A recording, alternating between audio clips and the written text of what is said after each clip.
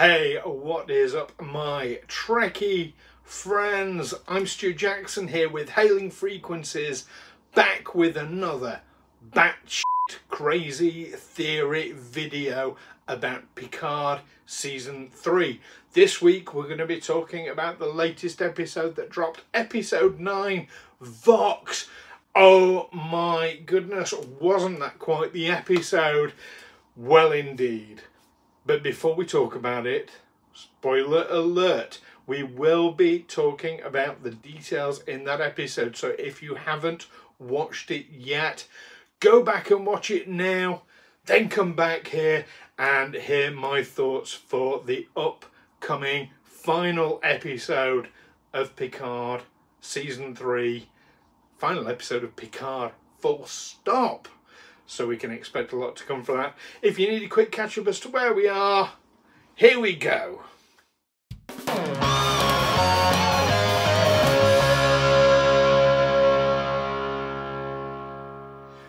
Right, now that's all out of the way. Everybody's caught up and everybody knows where we are. Now, those of you who have seen the episode will know why I'm wearing this particular snazzy number. Didn't you just love that moment when Picard pulled his top down when he sat down? Yes, I spotted that and I liked it. Loved the episode overall. It was certainly very heavy in terms of fan service, but we kind of expected that anyway.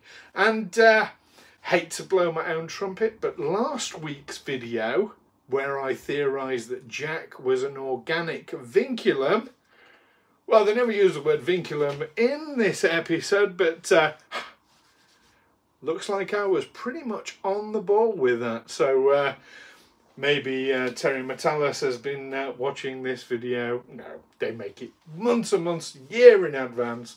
So no, I've not influenced anything, but nor have I seen anything. So yeah, I'm quite proud of myself for that little number. Well, let's see what we've got so far that we can pull forward into episode 10. Now we know that the Enterprise D is back in commission. The Enterprise E is out of the equation. We don't know why. Something that Worf did, presumably. That was not my fault. But who knows what that actually was. But the Enterprise E out the question. We've seen the Enterprise F now. Wasn't she a beauty? But we know that our crew are on board the Enterprise D. It is not networked to the rest of the fleet, but the entire fleet is all networked together and being controlled by the Borg. So what do I think is going to happen?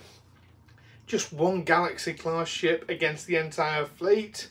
It wouldn't stand a chance. I mean, okay, the Galaxy-class is very powerful, or it certainly was powerful in its day. But today, not a chance. So here's what I think is going to happen. I think at some point, Admiral Janeway is going to pop up out of the blue. We haven't seen her yet in this series, but she's been referenced a number of times. We're bound to see her. So I think she's going to pop up and there'll be some sort of fail-safe that she's been planning for with all this that will help the matter. I suspect that the Enterprise D, the first place they will go to, is the Jurati Borg. Remember the end of Season 2. I think they will get their help to come back to do some sort of control battle over the fleet as to who's actually controlling it. And don't forget, they were able to control that mini-fleet at the end of Season 2 because of the Borg modifications in the systems. So, I think this is going to backfoot the Borg Queen. I'm pretty sure I recognise Alice Krieg's voice there, and I'm certain that's who we're going to see. It's sad, obviously, what happened with Annie, and that we're not going to see Annie, but I am excited to see Alice Krieg back in the role, I have to say. I'm assuming it's Alice Krieg. Certainly sounds a hell of a lot like her. I have thought of so many names for you. But ultimately, I think it will come down to a battle between Jack's organic Borg half and his humanity, and the humanity will prevail, and that will backfoot the Borg Queen even further, allowing the Jurati Borg to seize control of the fleet on behalf of Starfleet and drive them out. That's where I think this is ultimately going to go. Admiral Janeway, I don't know quite where she's going to fit in. I mean, I say she'll probably turn up and there'll be some sort of protocol that she's put in, but she's got to appear. Surely she's going to appear. I don't know. But anyway, that's my theory as to where it is going to go in episode 10. All that is left is the wrapping up. Oh, and I have one final theory for episode 10. Brace yourselves for this one, because I predict Jean-Luc Picard won't survive. Now, that's a really big, bold statement, I know, and I know a lot of people won't be happy if that's the case. But we know that this is the absolute end of the Picard seasons. There won't be any more after this. We know that this is the swan song, love letter to the next generation. And there's been a lot of build-up with Picard about his guilt, saying, as Locutus, you know, I'm responsible for passing this on to Jack. So I think ultimately it will be some sort of noble, heroic sacrifice, probably sacrificing himself to save Data, the way Data sacrificed himself to save Picard. That's my kind of loose prediction as to what will happen to Jean-Luc at the end of episode 10, or close to the end of episode 10, because there'll be the mopping up of tears and the funeral scene, and it will all be very, very emotional. But speaking of emotional, wasn't episode 9 a fantastically emotional one? I cried a lot of happy tears. I'm not ashamed to say there were manly happy tears, but they were happy tears indeed.